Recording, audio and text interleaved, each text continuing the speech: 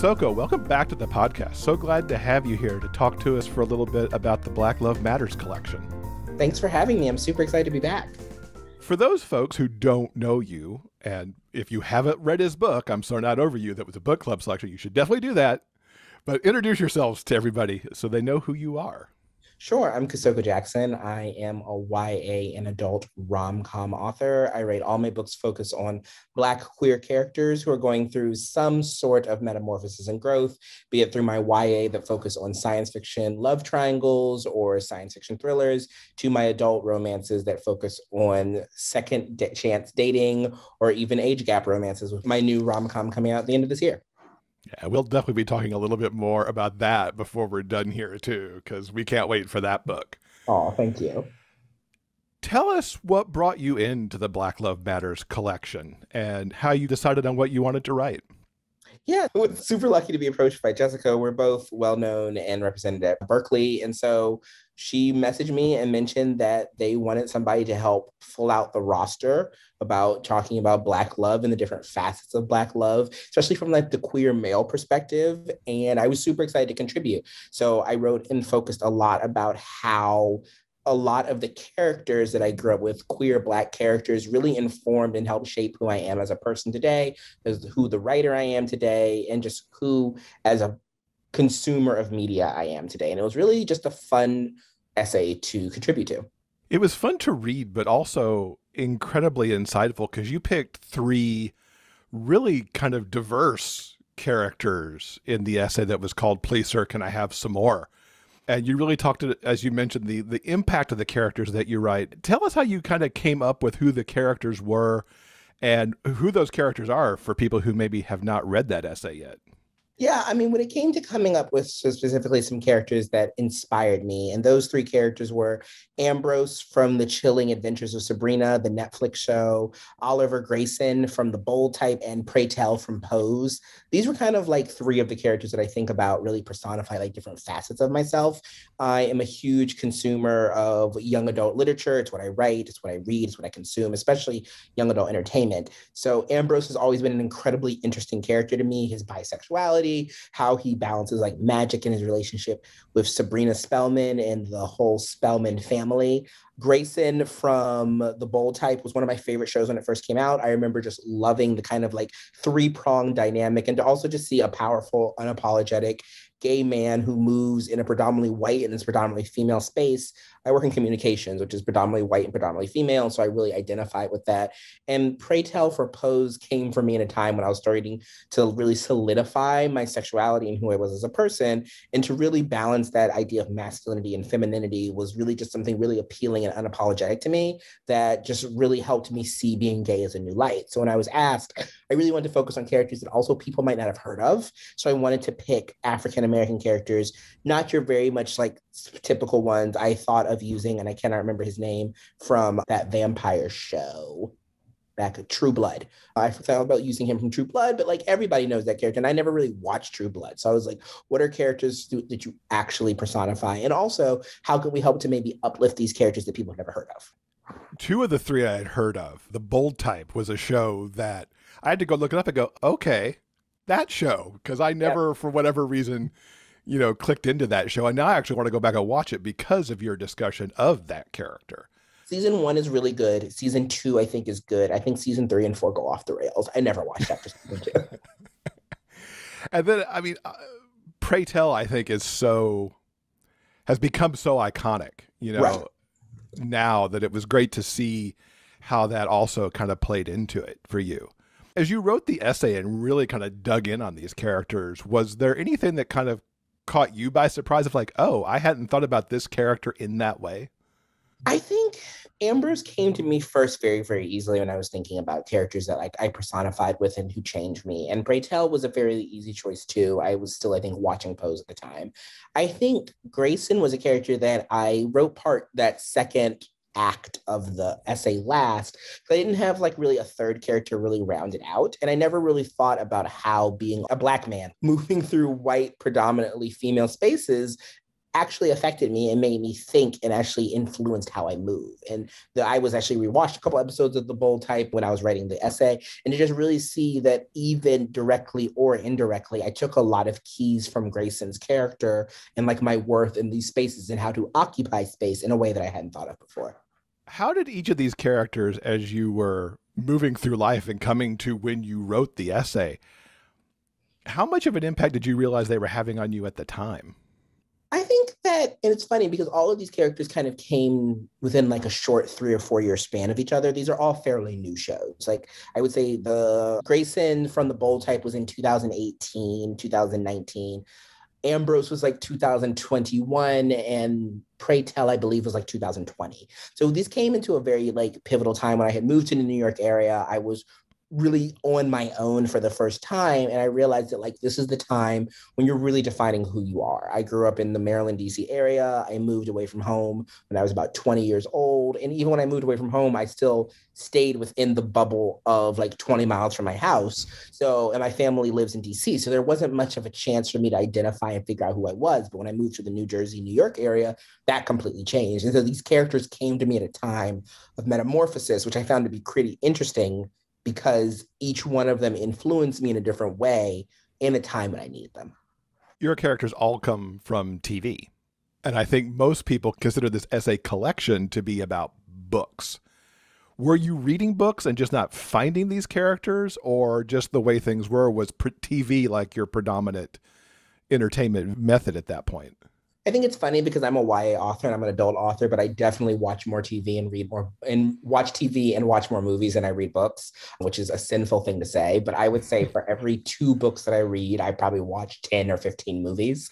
So I drastically take a lot of my influences for my books, even from movies and TV shows. I love movie and TV. So when this essay was approached to me, I knew off the bat that I was going to take it from an entertainment from a TV or a movie standpoint. I also think movies and TVs are a lot more accessible to people than books are. I mean, if you think about more people watch TV than they do read, which is a sad thing. But when I was thinking about how do we get things into the mainstream media and how do we create acceptance and tolerance, it's generally done in entertainment through movies or TVs, not so much through books because so many people consume that.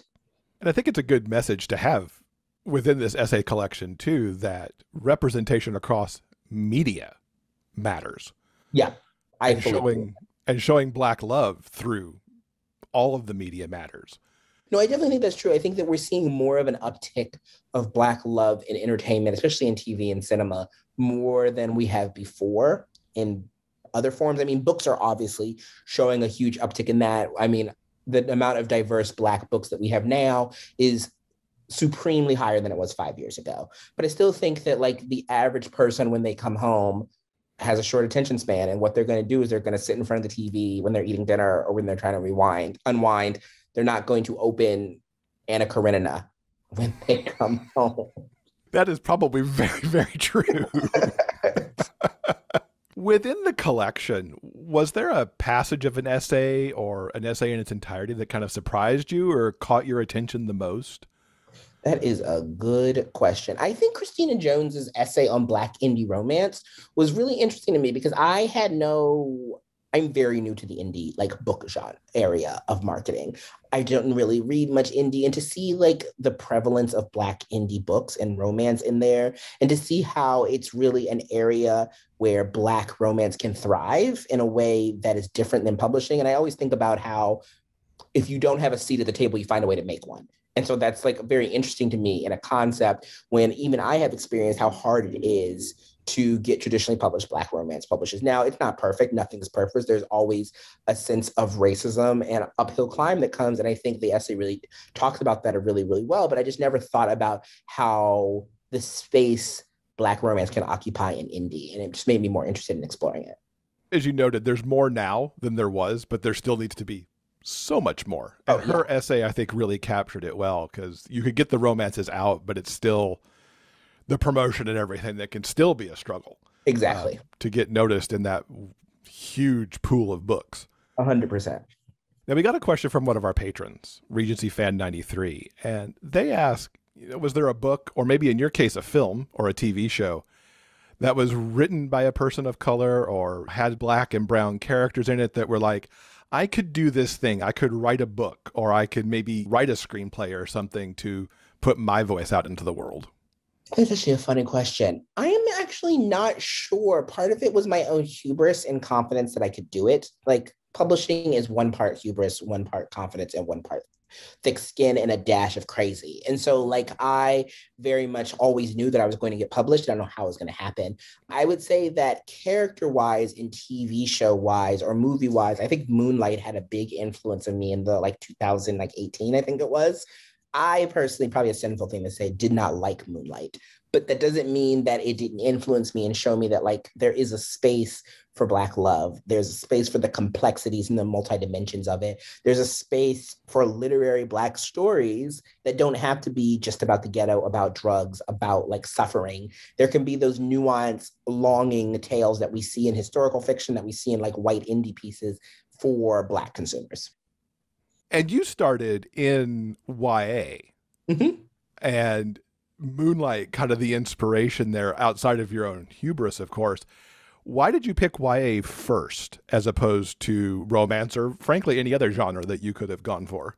I always loved reading books when I was younger. Like when I was younger, I read more than I watched TV. And I think books were a huge escape for me. I grew up in a kind of small town. I drove an hour for school every day. So I read a lot. And so I always thought that I wanted to write books to help the younger version of me when I'm older, to like give back to those who have helped me, and they were my safe space. So I wanted to create those books. Also, teenagehood is one of the most influential times for creating people and their points of view. So if you want to change somebody and you want to make them a better person, then the best time to get at them is that middle school to YA age. So I knew if I wanted to create and help to create a more tolerable and accepting world, that should be done through YA or middle grade books. There are instances, unfortunately, way too often where readers will say, that's not realistic because of how they perceive Black people. We talked about this with Jessica and Adriana last week. And Jessica even mentioned how Beverly Jenkins had been approached by a reader a couple of decades ago now. But that reader said that they didn't realize that Black people love the same way as whites. And unfortunately, there's still instances of this today. How do you deal with that? Or do you deal with it as you're writing and considering what you may have to extra explain to people, perhaps? I mean, I deal with it all the time. I still get reviews for my books that say that, like, this isn't realistic of how romance is, but like the way that gay romance happens is not the same way as straight romance. Like, even our romantic beats are just different. Like, of course, we have the same feelings, but like, not to say that gay people are more promiscuous, but I would definitely say that like having casual sex that then evolves into a relationship is very common in gay culture. I think a good example is the discourse surrounding Call Me by Your Name. There's a lot of discourse about these two characters, one who's in their 20s and one who's 17, I believe Elio is. And a lot of straight people are like, this is pedophilia. That is not at all what it is. There are many young people, many gay people at 17, 18, who their first formative relationship is with an older man. Right or wrong, this is a huge facet of gay culture. And if you put a straight label and a straight lens on queerness, if you put a white lens on Blackness, then of course you're not going to understand the nuance of it. So I deal with that all the time. I deal with it when I write gay characters. I deal with it when I write Black characters. My book Survive the Dome. I have so many people who are like, this book shows police officers in too negative a light. And I'm like, well, a lot of Black people only have negative experiences with police officers. So it's a constant thing that I have to think about when I write books and I come up with ideas. How are people going to view this? What lens are they going to have looking at this? And is this going to affect their ability to understand the work? Do you find that you end up changing what you write because of it? Or do you just prepare to deal with all of it in the reviews and in anything you say around the book as it comes out? I think there's some things that I change. Like, to be frank, I'm So Not Over You, my first rom-com, is not a perfect rom-com. There are obviously some flaws with that book that come with it being a first book. And there's some flaws with it being a new genre of me understanding romance and how to write romance conventions. But there were definitely some things that readers took in droves that I was like, this is how gay romance are perceived, that I had changed for my next book because I understood that I was fighting on too much of an uphill battle of trying to like change how people understand gay romance when I'm not trying to be a martyr with every book that I read. I shouldn't laugh because it's terrible you have to say that, but it's also kind of comical at the same time. Yeah, it is. Lived experience versus what one can put into a book and keeping Exactly. to the genre conventions and such, which is important, but it all balances out somewhere, hopefully. Exactly. We talked a little bit with Christina's essay a moment ago about kind of discoverability and indie authors and, finding your way in that massive pool of books. How do we find these books? Because we're always looking around for who's writing what do we need to cover for the show. So many authors don't necessarily have a bio photo, a headshot.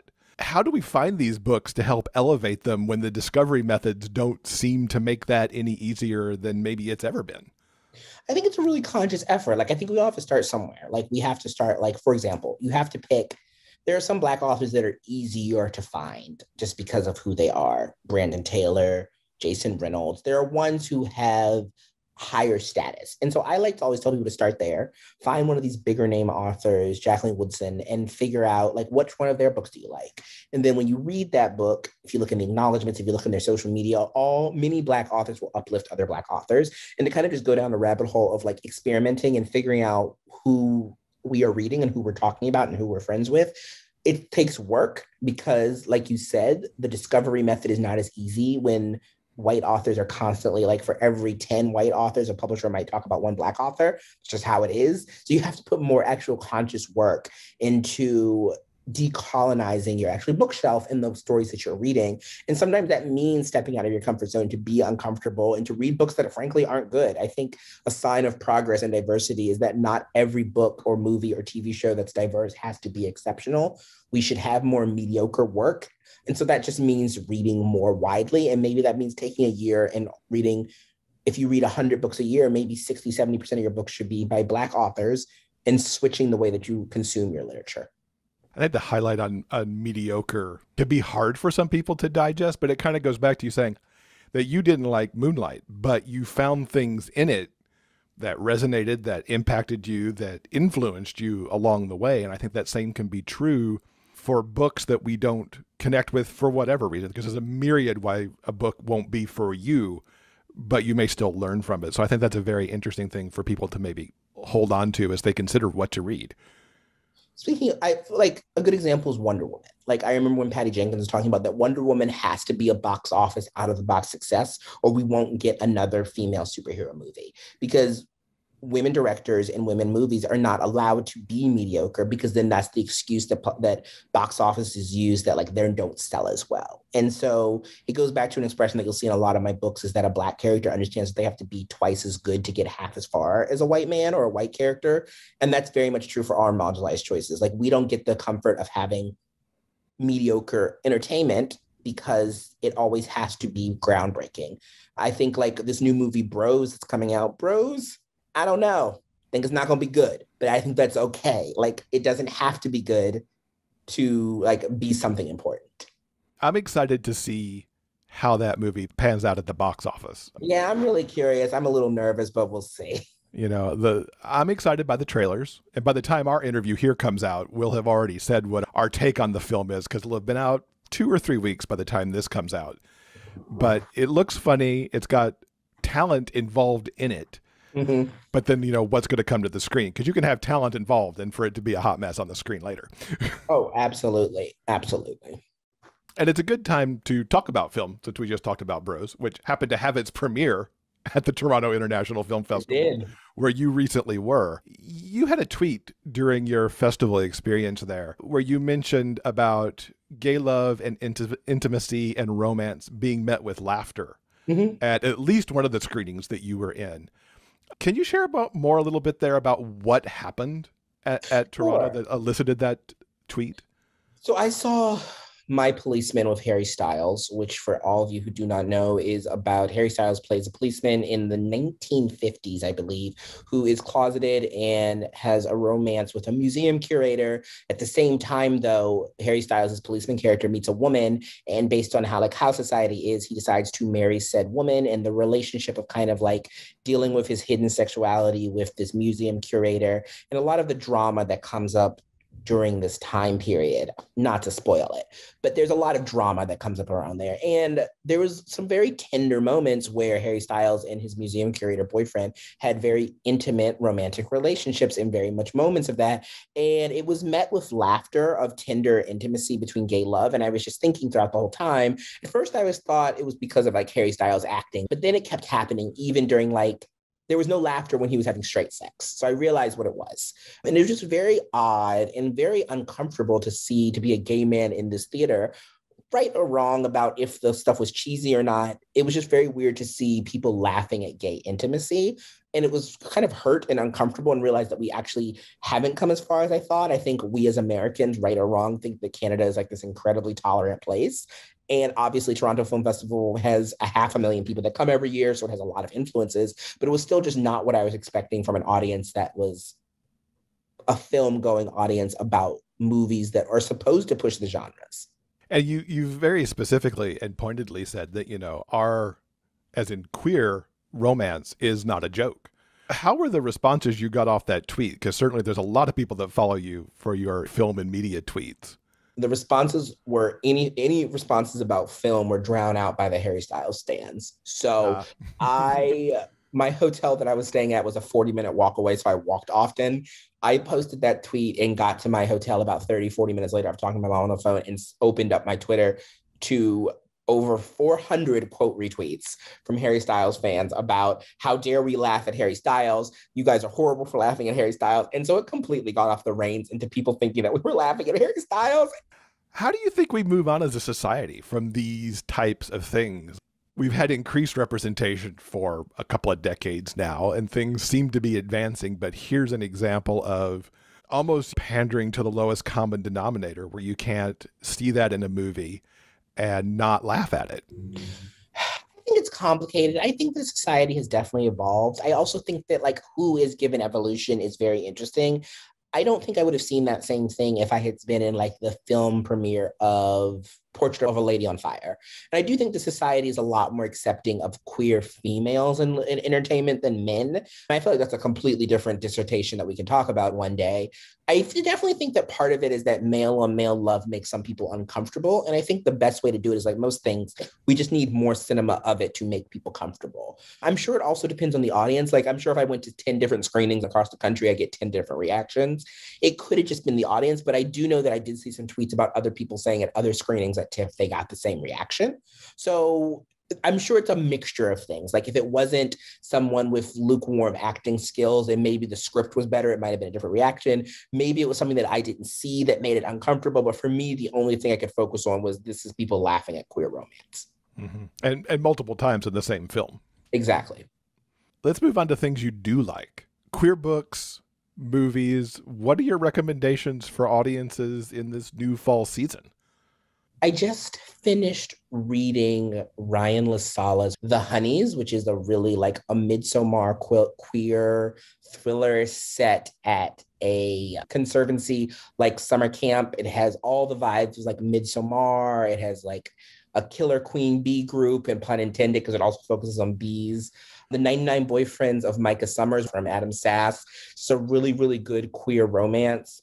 Those are kind of like the two books that I have read recently. I know the new movie of The Old Guard, which is coming out in like a year or so, which is a weird thing to talk about since we just got like the teaser trailer, but there's nothing better than like action and queer romance, and The Old Guard has that in there.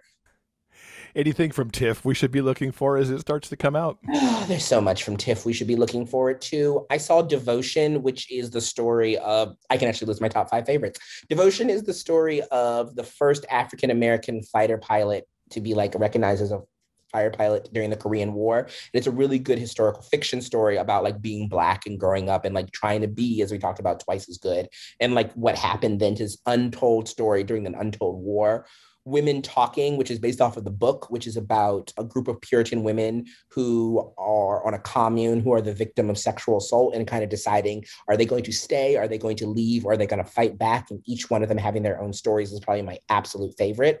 Hunt is a Korean drama about two Korean CIA officers during the 1980s who are like both double agents and trying to figure out like who is the most responsible for this big like issue that popped up, which I don't want to give a spoiler to. Prisoner's Daughter is a movie by Catherine Hardwicke, who is the director of Twilight. So if you're a Twilight fan, you should go and see her. That talks about basically a story of forgiveness for a prisoner who was released on compassionate release, who has to basically reconcile his relationship with his daughter.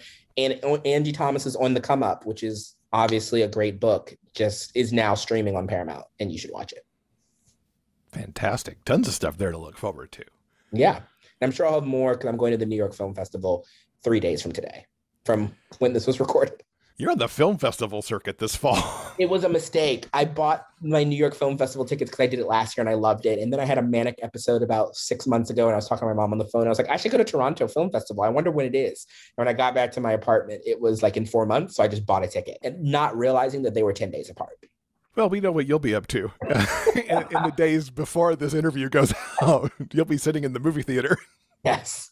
And we have to talk about what is coming up for you with the Dash of Salt and Pepper. Obviously, we are so super excited for this because we loved I'm So Not Over You so incredibly much. Tell us about this new rom-com you've got coming. Sure. A Dash of Salt and Pepper follows Xavier, who is a gifted kid who all he wanted to do was get out of his small town, Harper's Cove, Maine. It's basically like Gilmore Girls, Stars Hollow. And he does that. He goes to NYU. He gets a business degree in Chicago. He's living his best life.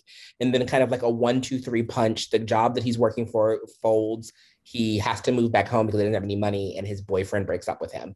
And so he has to go back to the small town with his tail between his legs, always as this gifted kid who is going to leave his town behind. He gets an incredibly great opportunity when a fellowship that he applied for that passed him up has a free slot open, but he has to raise money, about $6,000 in 3 weeks in order to reserve his spot. And the only way to do that in the small town is to work for Logan O'Hare, who runs this really cute restaurant, and to be a sous chef there at the restaurant. Him and Logan have not a meet cute, but a hate cute early on in the book. So they absolutely hate each other. And this kind of like age gap romance between this man who runs this restaurant, who has a spunky teenage daughter, who's a divorced single father, and this boy who thinks he knows everything about business because he came and got knowledge from like these biggest institutions, who really doesn't understand how like small town camaraderie actually comes together to make a community. It's very much a story about like finding your place, the idea that home is sometimes where you're running from, and just like trusting one another. It has just as much comedy as I'm So Not Over You, but it also deals with like even more serious subjects about like divorce and basically feeling like you're a failure. It sounds like the best of like a Gilmore Girls scenario plus like a good Hallmark small town movie all smooshed up together.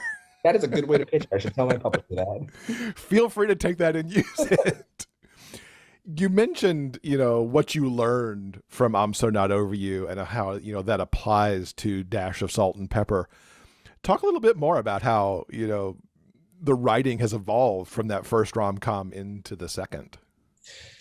Yeah, I mean, there's a lot of things that if I could do differently in I'm So Not Over You that I would do differently. I would actually do differently. Like, I think that there was a lot of really strong critique about Hudson, the love interest as a character, about the pacing of the book, about threads that were left undone. And like, I don't feel shame for it. It was my first rom-com. I was starting a new genre. Like, I don't apologize for growing as an author, as we all should. But I definitely do think there are times when I was like, wow, like we as a collective in my whole, like my publisher and everything really missed the mark on some of these things. One key thing is that, not to spoil the book, but Hudson has some flaws that if I had rewritten the book, I wouldn't have included. Some person said that Hudson is a walking bunch of red flags in a trench coat. And that really stung in the very beginning. But then I was like, wow, like when I actually thought about what they were saying, at its core, a rom-com's job is, no matter what the story is to convince us that the love interest in the main character should deserve to be happily forever or happily or not. And what I got from certain readers is that I did not convince them of that throughout the book. And no matter what my intentions were, what the story was, like if I didn't do that bare minimum, then I failed as an author in that point. Now, there are things that I'm incredibly proud of in the book. It's one of the first traditionally published queer Black male rom-coms published by a male author. It talks a lot about deep issues about race that we don't see in typical rom-coms. And I think all my books have some sort of social justice element to them. I'll never take that away, but I do think that I let the social justice kind of overpower the romance of the story in a way that I definitely pulled back in this one. What's a favorite scene in Dash of Salt and Pepper that you could tell us without spoiling it, but that we should all look for in the book as like, oh, here's Kosoko's favorite scene right here? I'll skip two. My absolute favorite scene is the epilogue. I'm not going to spoil that one because I'm very happy that that got in, and I do not know how that epilogue got into it. I thought legal was going to shoot me down, but they did not. There is also, if you read I'm So Not Over You, there's a scene of Baby Shark being sung. There's also a sea shanty in a bar scene. Logan runs not only does he run a restaurant, but he also runs a Yellow Card the band cover band. And so they sing a group of sea shanties when they're all very, very drunk. And it's very hot and very cute. Does your audiobook narrator hate you for sea shanties or embrace that? Well, we just picked the audiobook narrator and I don't think they've started yet. So I don't even know if they've read the book yet. So we'll see. Ask me in a month. All right. We may have to come back to you and find out what the situation is there. Personally, I can't wait to see, or rather to hear, how these sea shanties turn up in the audio version. I'm going to get a text from him and be like, what the fuck am I doing? What else have you got coming up, looking beyond Dash of Salt and Pepper? Trauma. All I saw was trauma in my future. For all you listeners, we were just talking before I got on this about how many deadlines I have and how everyone I'm behind. So I have my next YA book, which is called The Forest Demands Its Due. It is a horror fantasy that comes out fall of 2023 about an African-American teen who gets an invitation to an elusive private school where the town is surrounded by this curse where everybody who dies is forgotten by everybody except for the 4 descendants of the town, except for the main character who has no connection to the town, who can remember everyone who dies and figures out there is a malevolent god inside the forest that is consuming people and basically trying to figure out why. That comes out next year. I then have my next rom-com, my third Berkeley rom-com, Wrangled and Entangled, which comes out 2024. I think it's February of 2024, which for all you listeners who have read my other books, this is a dual perspective rom-com. So you guys can stop coming at me about how none of these books are dual perspectives. Every reviewer is like, I wish this book was dual perspective. Wrangled and Entangled follows a boy who just suffered from a breakup and does something that he's never done before that he always wanted to do. He basically goes to this home away from home experience to work on a ranch for a week to be a rancher, except the rancher who owns the ranch, Duke Cassidy, does not know that his sister put the ranch up on this website. So suddenly there's this city slicker boy at his doorstep. It's very much Grumpy Sunshine.